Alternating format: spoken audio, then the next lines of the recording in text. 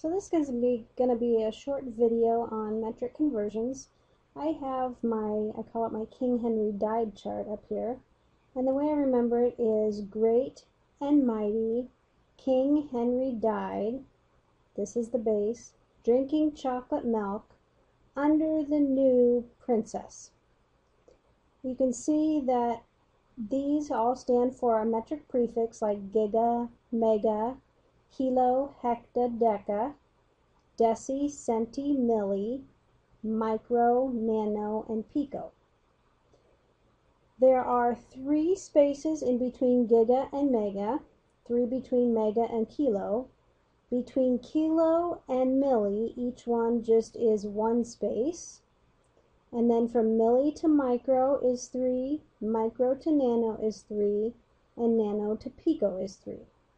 So the chart is really easy to use to do metric conversions. So let's say that I had the number 24.3.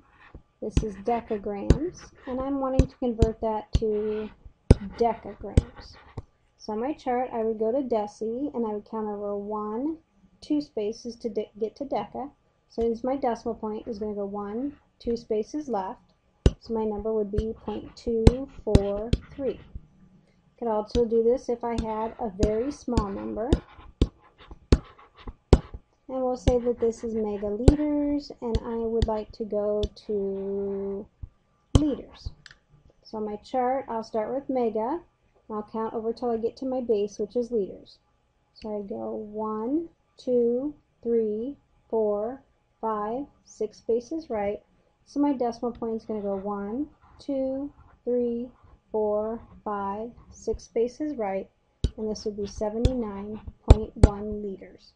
So whichever way you move on the chart and however many spaces, that's the same way and the same number that you're going to move your decimal point in your number to do your conversion.